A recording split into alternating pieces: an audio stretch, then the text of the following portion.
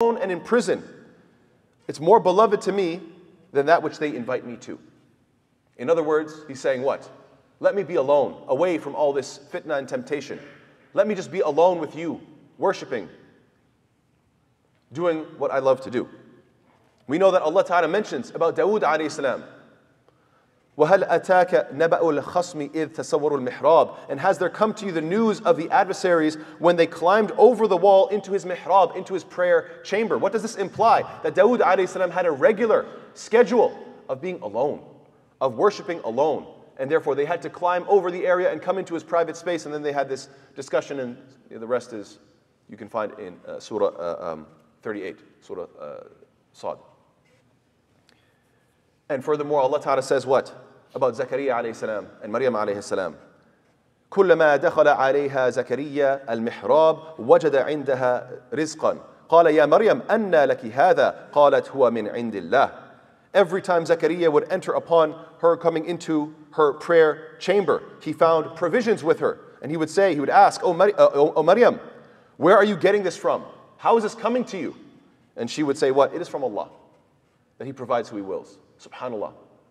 So what do you find throughout the Quran, time and time again, that it is part of the routine of the righteous to get away from all of the noise and all the distractions, to get away from humanity, to get away from other human beings, not because we are antisocial, not because we believe in monasticism where you stay long, years of your life away from humanity, living in some cave or some mountains or whatever the case is. No, not to that extreme extent. But is it healthy to get away from humanity just for a little while? Absolutely. Is it healthy to have periods of time where you can be alone and simply worship Allah Ta'ala on your own? Absolutely. Is it healthy to ensure for your own sake, for your own certainty, for your own sincerity, to make sure that you're not doing this just because everybody else is doing it? To make sure that it's not just going with the flow. It's not just a question of routine or habit.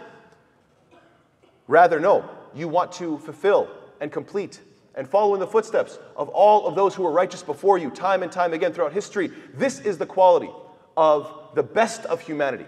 And so if you want to be the best, then act like the best. Have some time where you can dedicate away from everybody else, only focused on worshiping Allah subhanahu wa ta'ala. What is the benefit? What is the benefit of this alone time? You're able to think clearer when you're alone. And what do I mean by think more clearly? What I mean is, you have the ability to avoid herd mentality.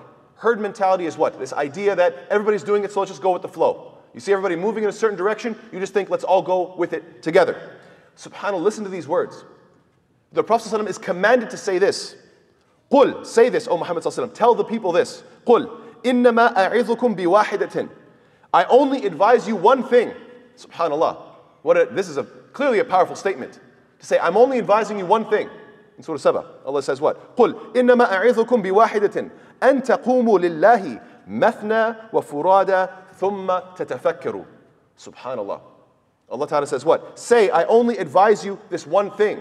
O humanity, pay attention. That you stand for Allah. What does this imply? That you stand up seeking the truth, seeking what is right. You stand for the sake of Allah subhanahu wa ta'ala in pairs or individually. مَثْنَى وَفُرَادَى. And then you what? You give thought. ثُمَّ تَتَفَكَّرُوا. SubhanAllah, I feel like this ayah has so much psychology built within it. This is the ayah that completely tries to attack and destroy this concept of herd mentality. You see, all the people are doing hustle and bustle, and everybody has a certain culture, they're acting a certain way, they have a certain behavior. You have to stop and either have one-on-one conversations. That's what it means to be in pairs. Instead of just running along with the crowd, grab one person in the crowd, ask them one-on-one, sincere conversation. Why are you doing what you're doing?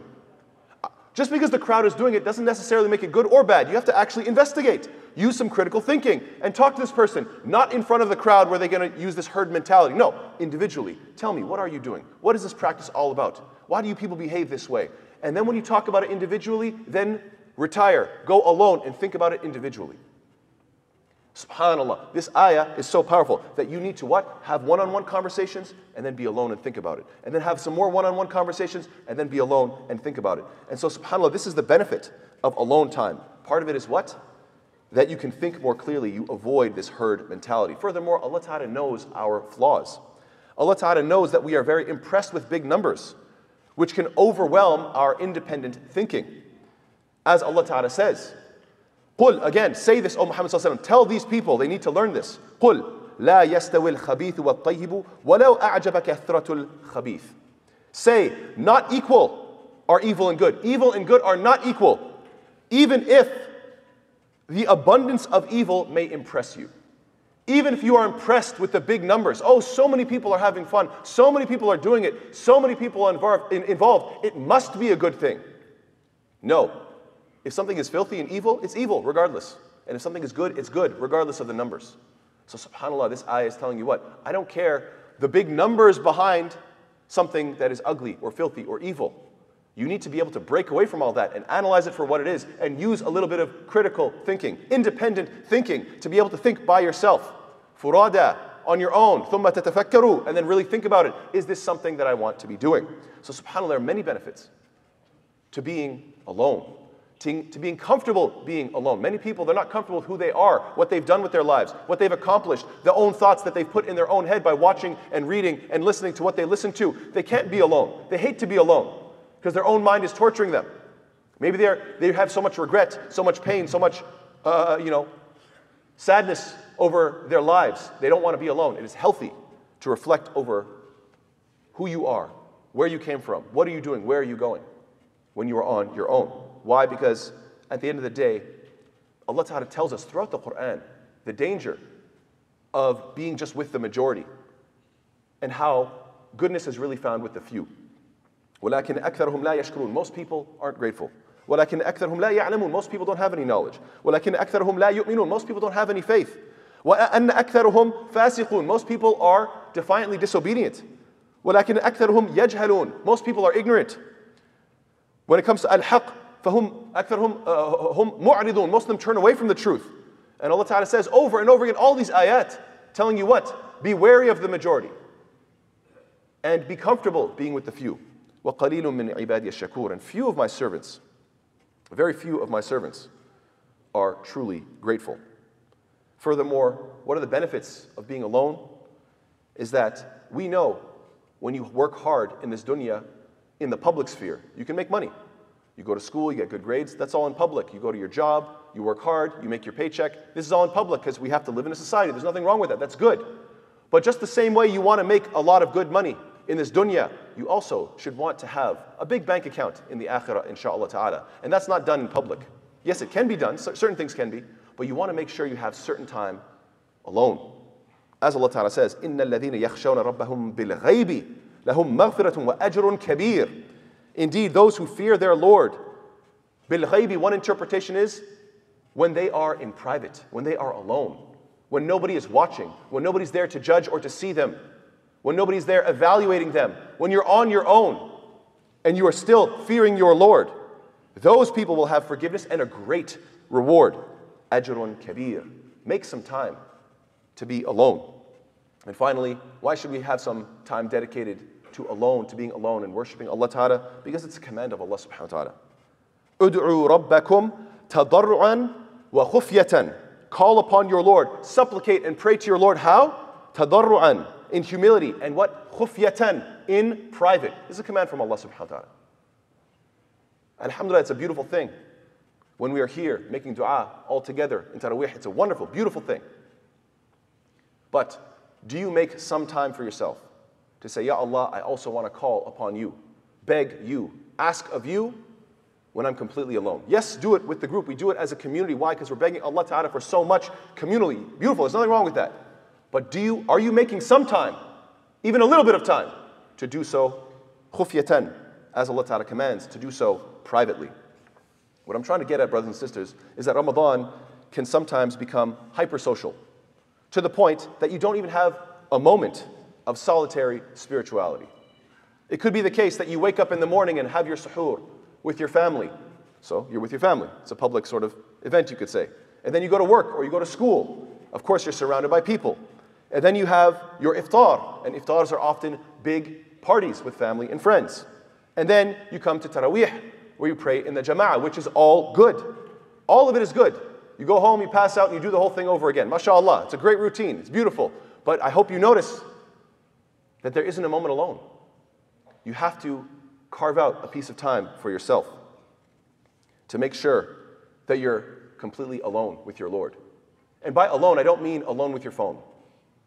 That's another important point that inshallah ta'ala I hope to mention in the second khutbah. Wa sallallahu alayhi wa sallam Muhammad wa ala alihi wa sahbihi wa sallam taslima kathira. Bismillah walhamdulillah wa salatu wa salam ala rasulillah. We are living in an age of information overload. We're living in an age where people, the moment they spend a second alone, they start to twitch. You can see them getting uncomfortable and start reaching for their pocket very quickly. They don't like it. The silence is painful. My thoughts start to creep up. I start thinking about who I am and where I'm going and what I've done. I don't like it. I'd have to quickly, distraction. SubhanAllah. This type of addiction is very dangerous. Why? Because when you have information overload, when you're pumping your head full of too much information, you go numb. It deadens the heart. Eventually, nothing means anything to you anymore. You've seen it all. You've heard it all. You can hear the news of, oh, that's the cutest thing, whatever. Oh my God, so many people died, whatever. The world's coming to an end, I don't know. There's a virus destroying everybody. I don't know. Okay, sure, maybe. SubhanAllah. This is what happens with information overload. It destroys the heart. And then when you have a destroyed heart, what happens? You become desperate to feel anything. You want to fill this void that is in your heart because it's an emptiness inside. So now you have to fill it with what? I don't know. Go on Amazon. Try to buy something. Maybe this will make me happy. Maybe that will make me happy. Materialism. You're trying to stuff this empty spot in your heart. You're trying to fill that void and it doesn't work. And when you become this materialistic person, what happens? You lose all spirituality to the point that even if you make dua, your dua is so insincere that it doesn't connect. So, what is this talking about? Information overload. A, leading to a dead heart. B, leading to this materialistic, filling the bottomless pit. C, and then D, you're having insincere dua, no connection to your Lord. Listen to the next dua that the Prophet taught us. Allahumma inni a'udhu bika min ilmin la yanfa'. Oh Allah, I take refuge in you from knowledge that doesn't benefit. Stage one. A, I don't want to be information overload. Keep me away from all this useless information. There's too many distractions out there. I don't want that. Why? Because A leads to B. وَمِن قَلْبٍ لَا يَخْشَعْ. And from a heart that doesn't fear you. I don't want to have a dead heart. I don't want to have information overload that leads to a dead heart. Oh Allah, protect me from that. And then why? C, what does that lead to? If those who are paying attention, leads to what? This sense of never satisfied. Unquenchable thirst, so you fill it with materialism. وَمِن نَفْسٍ لَا تَشْبَعْ. And from a soul that is never satisfied. Oh Allah, protect us from that. And what does that lead to? The final point, dead spirituality. You don't make sincere dua. وَمِن دُعَاءٍ لَا يُسْمَعْ. And from a prayer that is not heard. SubhanAllah, what a powerful dua. When you pay attention to the dua of the Prophet ﷺ, you start to really contemplate and realize there's a lot of wisdom here.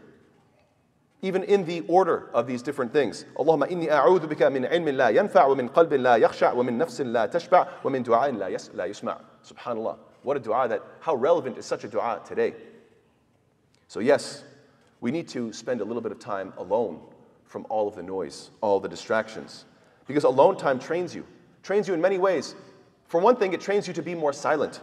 SubhanAllah, we are living in a time where the world is full of influencers, quote unquote. Everybody's an influencer. Everybody and their uncle and their cousin is an influencer, SubhanAllah. Constantly making content, sure, whatever you call it. They talk so much, but nothing improves. Why is that the case? Well, maybe because they don't have anything to say. Every kid that has a phone is now a content creator, is now an influencer, mashallah. Have you ever heard the expression, silence is gold? You need to maybe be quiet a little bit. Listen, think, contemplate. Maybe come up with an idea that's actually worth sharing instead of just constantly trying to expose yourself to the world. Look at me, I'm doing something important when it's not important at all. How can you train at this? By being alone. By training yourself to be silent. When you do so, inshallah ta'ala, you'll get better and better at picking your words more carefully. Why do you think every single khutbah begins with what? Ya ayyuhalladhina amanu taqullaha wa qulu qawlan sadida. Every single week you're hearing these words mentioned in Surah Ahzab. Allah ta'ala commanding, oh you who have believed, fear Allah and speak words that are sadida. Short, clear, concise, to the point, direct, truthful, honest. Speak words that are direct and clear and concise. Every single week. Why do you think the khutbah has this in it? Because this is part of our problems. Kalam and fal, just nonsense speech constantly coming out of us. We need to quiet down. Speak clearly, speak concisely. It's a sunnah of the Prophet ﷺ. أن النبي صلى الله عليه وسلم كان يحدث حديثا لو أعده العاد لأحصاه. Aisha radiallahu anha, she says, the Prophet ﷺ used to talk so clearly, so concisely, that if somebody wanted to count the number of his words, they could do so. What does that mean? You could count the number of his words. When you can count your own words, subhanAllah, that means that you've deliberated and chosen your words very carefully. And yes, we can develop that skill more and more if we spend a little bit more time alone. Choose good words. Choose your words. Choose to speak good into the world. Say something positive. Your voice has such a powerful effect. If you don't have anything good to say, be quiet. من كان يؤمن بالله واليوم الآخر فليقل خيرا أو ليصمت. Whoever believes in Allah and the last day should speak what is good or be silent. So many ahadith on being careful about your tongue. The Prophet ﷺ says what? Man samata naja. Whoever is silent is saved. What a powerful hadith. Whoever is silent is saved. What does that mean? You're saved from humiliation, saying the wrong thing. You're saved from regret. You're saved from lying. You're saved from backbiting. You're saved from insulting others and gossiping and spreading rumors. You're saved from so much if you were to just train yourself. Be alone sometimes. Learn to be quiet. Appreciate the silence, and you'll get better at this, inshallah ta'ala, instead of adding to the noise constantly. The Prophet ﷺ says what? أَكْثَرُ خَطَايَا ابْنِ آدَمْ فِي لِسَانِهِ. That the majority of a human being's mistakes are in his tongue. You're not constantly having slips of the hand every time, I don't know, you're grabbing something, you drop it. It happens, but how often?